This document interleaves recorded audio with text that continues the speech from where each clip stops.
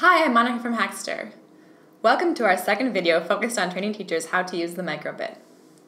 Today we're going to focus on the code. If you don't have a tech background, you might feel a bit nervous about teaching students to code. We want to show you that code is nothing more than commands to make your microbit do what you want it to do.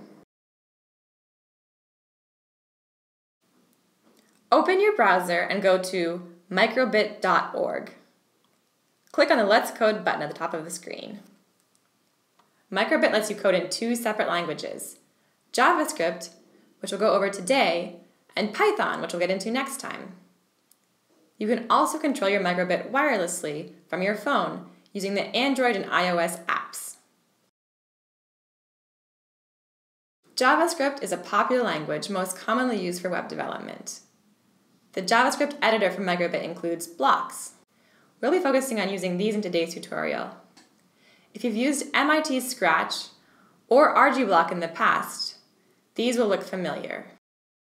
Microbit provides a handy reference for what each command does. Right-click the reference button under the header, JavaScript Blocks Editor, to open it in a new tab. Keep that open while we're coding so you can go back and look at it if needed. Let's start coding in JavaScript blocks. Click the orange Let's Code button. This will open the JavaScript coding window where you'll see some pieces that look a bit like puzzle pieces. These are microbit blocks. Blocks are a visual programming language, or VPL. These drag and drop pieces make it easy for students to quickly get started controlling their microbit. If you click on the JavaScript tab at the top of the window, you'll see the actual code behind your blocks. This makes it easy for students to transition to coding in JavaScript when they're ready. Click on Blocks to go back to the Blocks view. If you click the orange Getting Started button at the right top corner of your screen, there is a quick and easy tutorial that interactively shows you the basics of how to use the blocks. We are going to assume you've already done this. If you haven't, pause this video and complete the tutorial. Hopefully, the Getting Started tutorial showed you just how easy it is to build interactive programs using the JavaScript blocks. In the tutorial, you made a die that selects a random number when you shake the microbit. And you program the microbit to show a smiley face when button B is pressed. In today's video, I will show you how to make a thermometer with your microbit. Let's create a new project by clicking Projects and New Project. On the bottom of your screen, click the word Untitled and rename your project Thermometer. Click Save.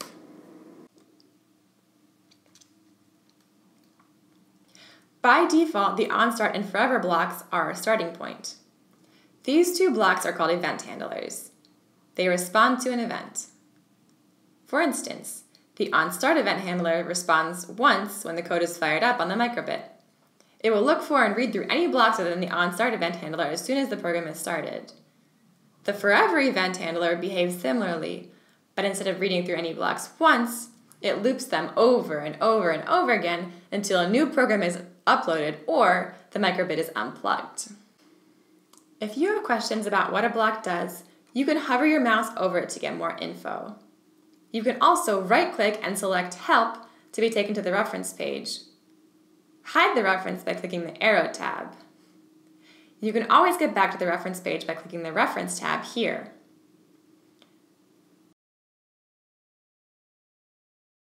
We want to read the temperature using the microbit's onboard temperature sensor and show the number on our LED screen. The first thing we have to do is make a variable for the temperature value. A variable is basically a container that holds information. You can see the options for different blocks in this panel here. Click on Variable and choose Make a Variable. It's best to label a variable with short but descriptive names. We will call our variable temp, short for temperature. Click OK. Now, if we go back to our variable menu, our variable will show up there.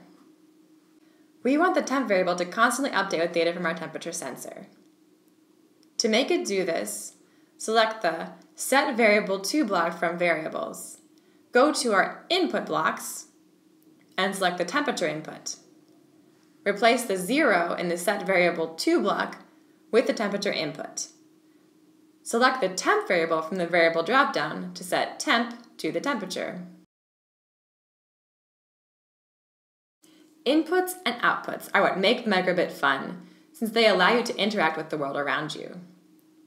The microbit can read data from the physical world using its onboard light sensor, accelerometer, compass, buttons, and of course, temperature sensor. These are all inputs. LEDs, music, and most of the basic blocks are outputs.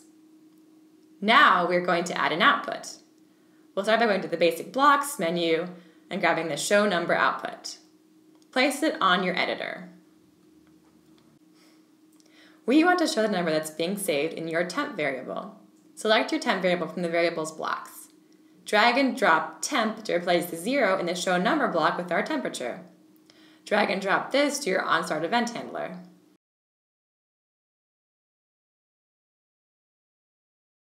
Press the Download button to download your code as a .hex file. When you download the code, it gets compiled from JavaScript into ones and zeros that the microbit can store and execute. Hex, or Intel hex, is a file format commonly used for programming microcontrollers.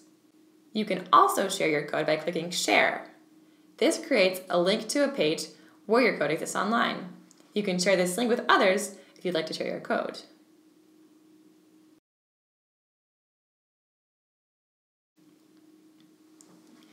Before uploading your code to your microbit, make sure you have plugged your microbit into your computer. Find the microbit on your computer. You can find it in the Devices panel. Find the code in the Download folder of your computer. Drag the downloaded code over to our microbit, just like dragging and dropping a file to an external drive or USB stick. You should see a yellow light flashing next to your USB. This means the code is being transferred. As soon as the code uploads, you should see the temperature in Celsius scrolling across the LEDs continuously.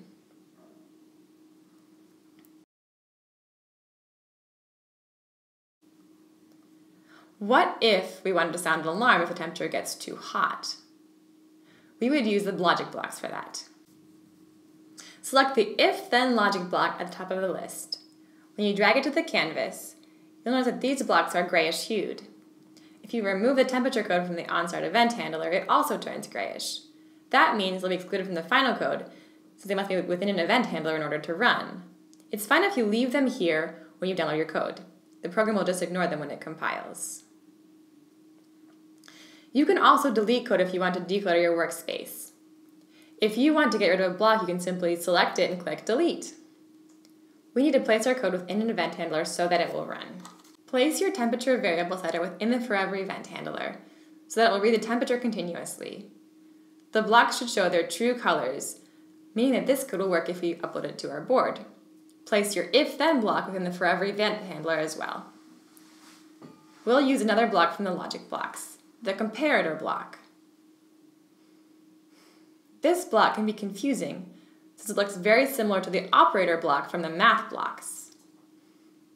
The difference is the math block performs operations, like addition and multiplication, while the comparator block compares values. You'll also notice the math block is purple and the comparator block is green. So drag your comparator block to the if statement and drag your temp variable into the first space, replacing your 0. If the temperature is greater than 30 degrees Celsius, then alert us. Change the equal sign to a greater than sign from the dropdown. Change the 0 to a 30.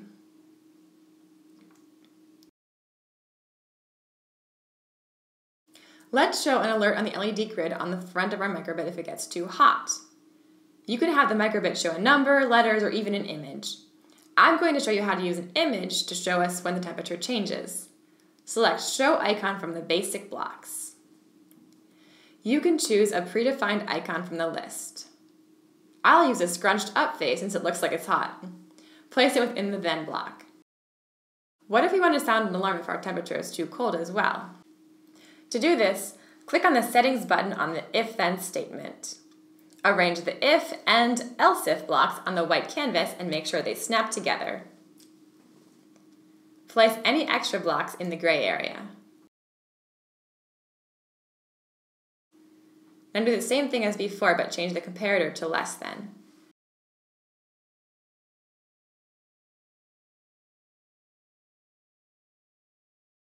Keep the number as 0. Select Basic Blocks and choose an icon. I added a surprise face as the alert if it's too cold. It's good practice to add comments to your code so you remember what it's doing. Right-click the icon that appears before the words on a block. A menu will pop up. Select Add Comment.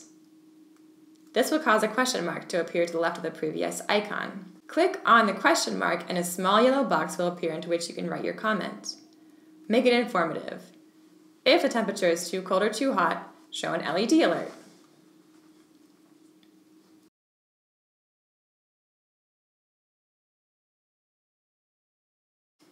If you'd like to show an alert if the temperature isn't too hot or too cold, you can add another else to our if-then statement. We use an else here, rather than an else if, to instruct our microbit what to do if the temperature conditions don't fall within either of the previously defined ranges, greater than 30 or less than 0. Do the same thing as before. You can copy and paste blocks using the Ctrl-C and Ctrl-V shortcuts.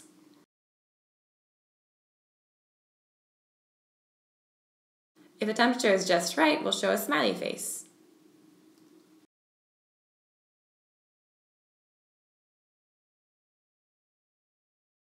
One of the most important things about teaching students to code is teaching them to think logically. You've probably heard of algorithms. Algorithms are basically sets of instructions or code that takes some input, performs a series of actions, and spits out an output. What you just created is an algorithm. Yep, you can go tell your friends that you wrote an algorithm today.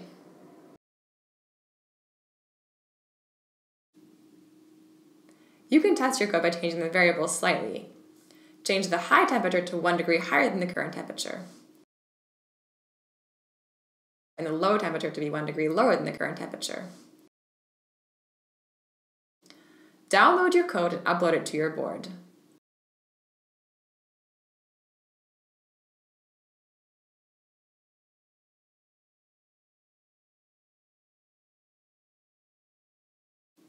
You probably won't see your smiley face change unless it gets very hot or very cold in your office.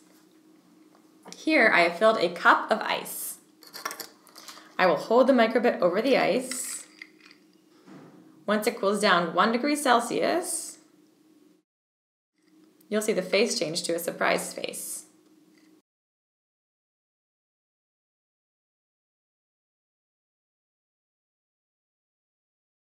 I also have a space heater here. So I'll turn this baby on, heat it up. When I place my microbit next to the space heater, it quickly warms up, and I'll see a scrunched up face.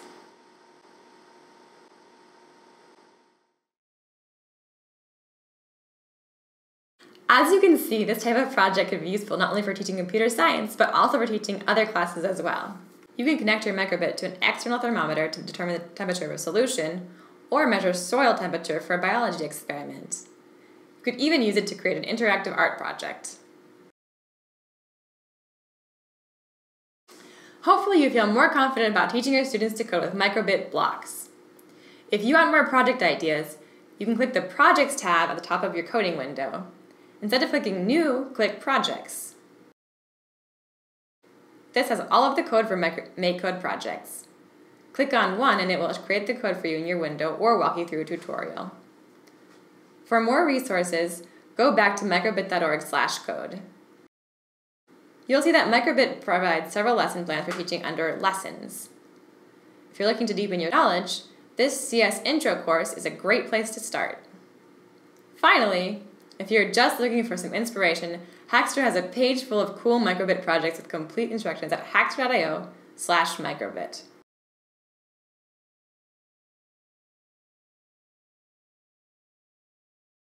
Thanks for watching Hackster Live.